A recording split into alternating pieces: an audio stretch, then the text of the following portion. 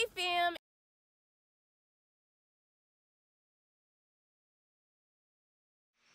It's your girl Ashley and you're back with another video. I know your girl has been MIA, but I needed a break. I had to readjust to my schedule and it honestly feels so good to have taken a break, but your girl is back because I love you guys and I missed you guys. And before I get into this video, I just want to give a big shout out to my Patreon members. If you guys would like to join my Patreon or follow me on Instagram, links will be down in the description below. And today I'm going to be checking out the funniest Greg Davies moments on the Graham Norton Show. Now, Greg Davies is Mr. Gilbert from the Inbetweeners. I love Mr. Gilbert. I love the Inbetweeners. And if you're new here and would like to check out my other videos, the link will be up at the top. Don't forget to like, comment, subscribe, all of that good stuff. Enough of me talking. Let's get straight into this reaction. That scene in episode 1, the doctor's thing. Yeah. Did that really happen? Yeah. My mum will kill me for telling this because it was my our family doctors, and he'd been my doctor since I was a child, but I went as an adult because there was something wrong with my bum. When you said bum, you looked at me directly in the eyes, and I'm sorry. No. Aroused and unnerved in equal measure. There was something, but there was something wrong with my bum. Why are you looking at me like that? Yeah. And I said, there's this thing wrong with my bum. And he went, okay. And I went, so, what do you think? He goes, well, it'll probably be all right. It'll probably be all right. I said, well, I would really like it. I'd like you to just, if you could make me feel better about it, if I feel better that it will be all right. And he went, it'll probably clear itself up. And I said, yeah, but is there any way I could be sure? And he went, you want me to put my finger up there, don't you? I was like, so he had hemorrhoids? It sounded like he might have had hemorrhoids. I think hemorrhoids is in like the bum, right?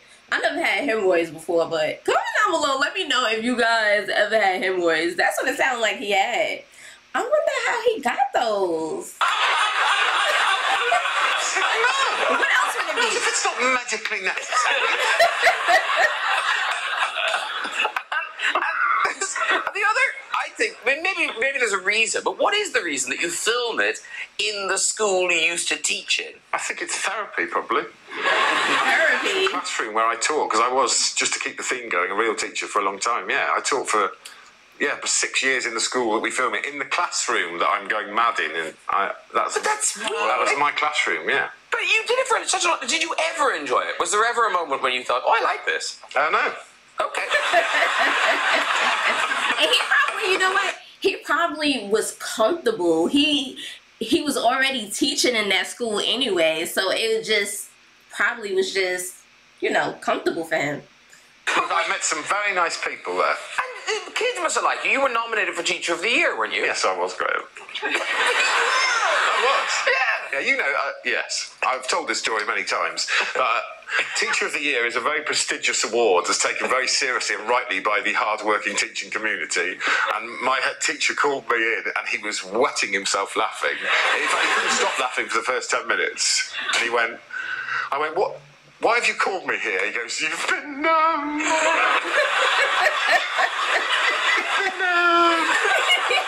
I've got this Teacher of the Year award, you've been nominated. And I went, oh, okay. And it was by a very sweet girl called Gemma, who I've humiliated many times. And it's a 6-page document that people have to fill in for the reasons why you should be nominated for Teacher of the Year. It was blank, aside from one sentence that she'd written on it, which was of the reasons why you think he should be Teacher of the Year. And she'd written, he's a well good laugh and he don't make us do no work. Recently, we were at a BBC party. We shared that glass of wine. It was fun. Between us. And we met that lovely lady. Oh. I'm surprised you're bringing that lady up. Are we allowed to bring that lady up? Well, you tell me. It's your show. Well, I don't know. It happened to you, not me. So you tell them. What Okay. Wait, hold on. I just want to say, I love Russell Crowe. Oh my God, he's so handsome. Okay. This lady came up to us. We're at a BBC party. She came up to the two of us. We were chatting, sharing our wine, straws. And she went, I do disability at the BBC. Whatever that means. And then she looked at him, and what did she say to you? Well, she said that I qualify. That's messed up.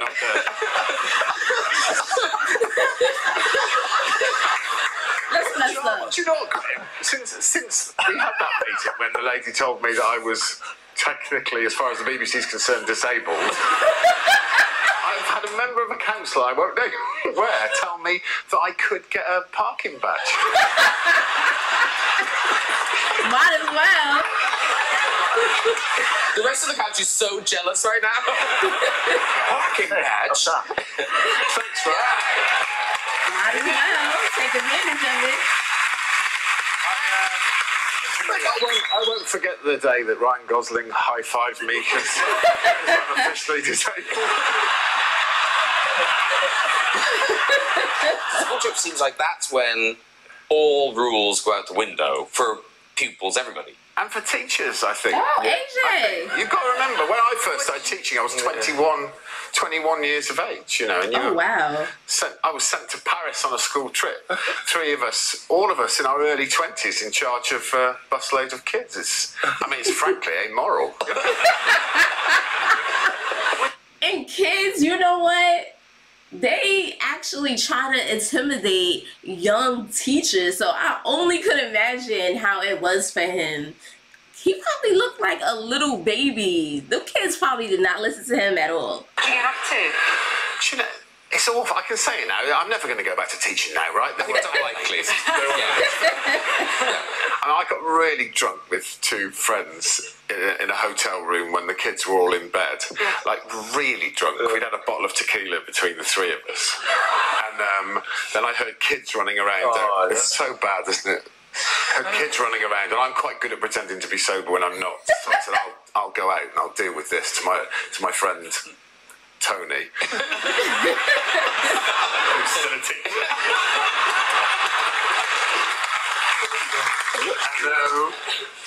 And I went out and there were these kids all in their 90s and pyjamas all giggling, and I went out, what's going on here? And they were like, sorry. I said, you know you should be in your bedroom, this is absolutely disgraceful. And I was doing a beautiful job when Tony came out of my room, and I don't know why, he was just in his boxer shorts. A really big pair of boots. Oh my God! You should be in bed.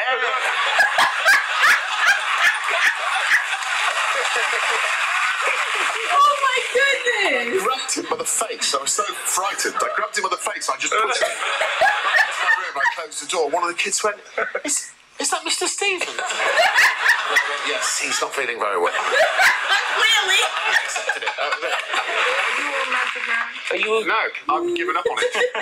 Boxes Got free romance when I was about 22 when I bought a girlfriend back from college. So my parents got a really nice garden, and they were away. So I thought, this is perfect. We'll go and sit in the garden. And I made her a picnic. I took some food, not pig nipples, but I hadn't been introduced to them yet. I took some food and sat out there and in the sun, and there was grass and sun. Oh, Ashton Kutcher. One thing led to another. I love that line. She was wearing, it was really romantic. I don't want to go into details. I don't want to make anyone bring their pig nipples up, but she had a long flowing skirt and she sat atop me. And things started to... Like a toilet roll holder? Yeah, a little bit like that, yeah. Like a really romantic toilet roll holder. Yeah. She was there and it was really romantic and the breeze and lovely and I thought, well, this is awesome. This is one of the most romantic things that's ever happened between two people. Then my granddad came round the corner. Honestly, I'm not making it up. And he'd never met her before. So he came round and went, hello, you two. I went, ah. She couldn't get off because it was happening.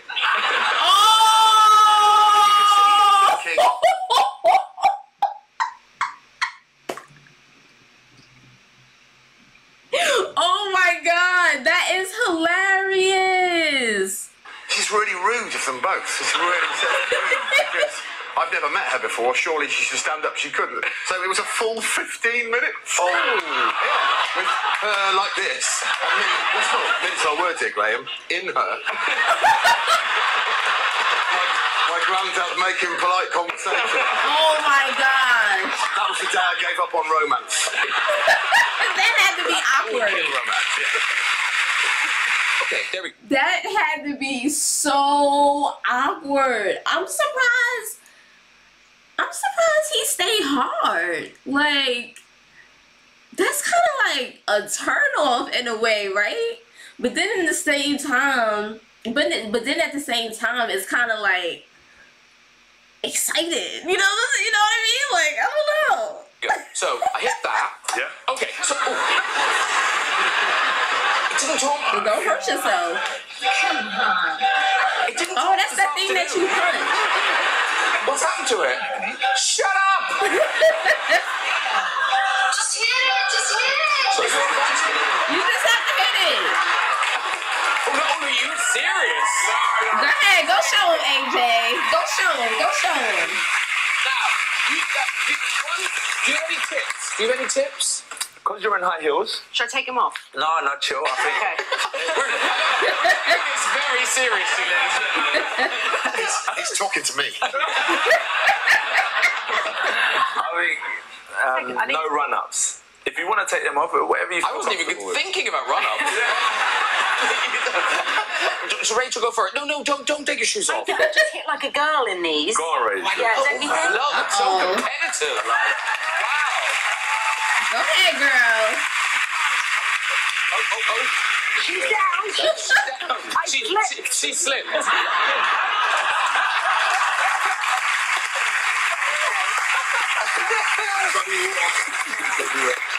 Do you want to go first, Rachel, or do you want to go? Oh, I don't mind. I just feel like I could hit. Okay, then you seem keen. She got on the power now. Are you left or right-handed? Right. Right, so right leg back, so you really get the whole Right leg through. back. Okay. And the aim is just to hit it so it goes away. You do that. You go boom, and it goes back up. Okay. Go, Graham. Honestly, mine was so bad. So let's see what Rachel gets, and then I'll decide if I'm going to do it. You get a score. Okay. You get a score. You get a So score. left leg forward. Yeah. Are you in range, though? Are you in range? Cock it all the way back, girl. Is that Come forward No, a bit. Come cock forward it a all the bit. way back. Remember, your aim is to punch through the bag. through? So I want to go like that. Yes, I like that. And just hit it in the She middle. got a good stance, though. Oh! What? Get out of here. She hit hard. There's no way. 182? I was thinking it was going to go to like 50 or 60. What? Come on, Greg. Come on, Mr. Gilbert. Here we go. Okay, we have 182. 182 to beat. 182 to beat. Okay. I don't know who he is.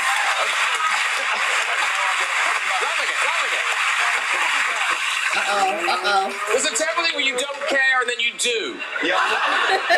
Can't I just have a stare down with And it's who laughs first. Right. Okay.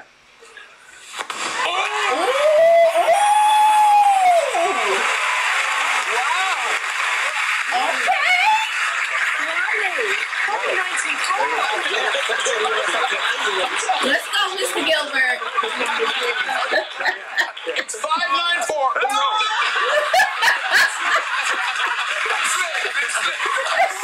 594 to beat. 594 to beat. Here we go. Ooh. Okay.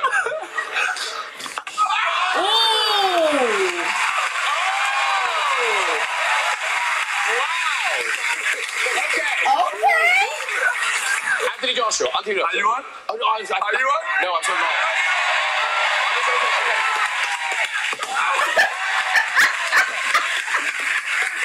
Go. Oh, no, I'm going to do this. Here we go. Oh, look, I'm still going. Okay.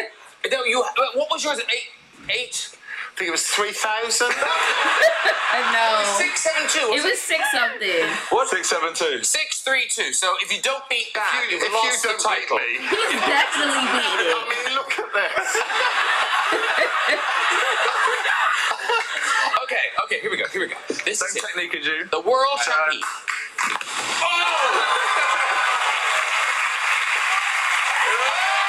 Of course he won.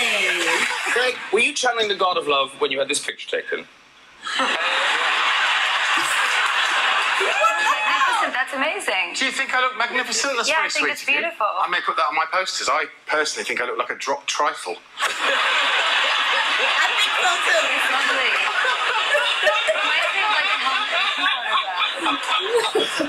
I saw my 2 nieces this weekend, just gone, and they are 6 years old and 2 years old. And the first things they both said to me before hello, the first niece went, "Uncle Greg, we're not allowed to talk about your fat tummy anymore." It was a beat. And the 3-year-old went, "You are fat." Kids are the best. Pure honesty. Yes. But your dad.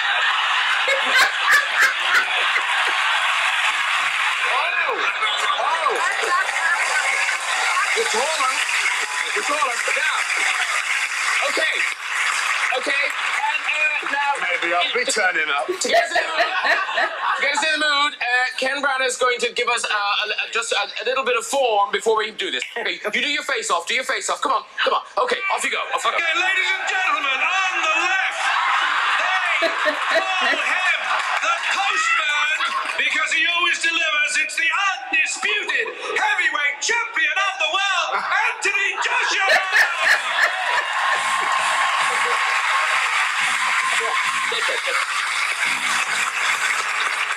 And on the right, they call him... How's he looking at? They call him the Courier. The courier. Because he sometimes delivers, Sometimes delivers. unless he gets stuck in traffic. It is Greg Norton Davies! So, here we go. So, AJ, you go first. Oh, that's not as heavy. I thought that was going to be heavier. Okay. Okay, you go first. Mind the cameras. He might break it. It's not golf. Whoa! Oh dear!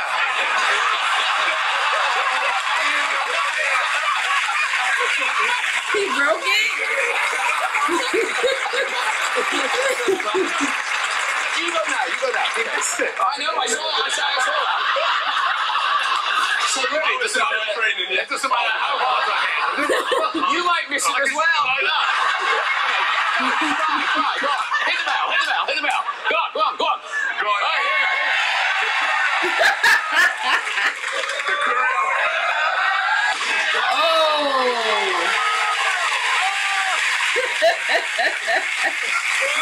Oh my God! I definitely enjoyed this, and I love Mr. Gilbert and in the in-between. Comment down below, let me know what you guys think. Drop your thoughts and opinions, drop some suggestions, and I'll see you guys in the next video. Bye, fam.